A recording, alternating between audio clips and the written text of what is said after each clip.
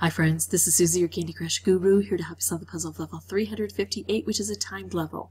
So here's my standard. I try to remove any barriers I can. I try to make as many cascades as I can, low to the ground moves, to encourage those cascades to get +5 candies. I try to make as many specials as I can, especially color bombs, and I match them with what I hope is the most prevalent candy color on the board.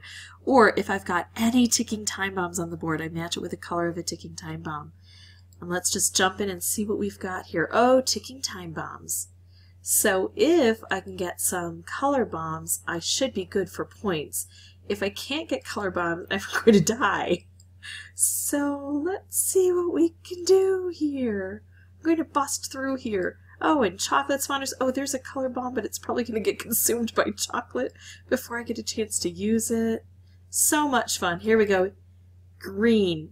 That was stuck in the corner. I took out all green from the board and I got all of the points I need. I get to sit back and relax, folks. There's nothing more to be done here. I've got all 3 stars. If I keep going and I take 10 more turns and I don't get these removed, then I die, and I don't want to die. So on my first playthrough, I was able to beat this and get 3 stars just by getting 1 color bomb. That tells me that if I just bring in a color bomb and match it with the color of the ticking time bombs, I would win.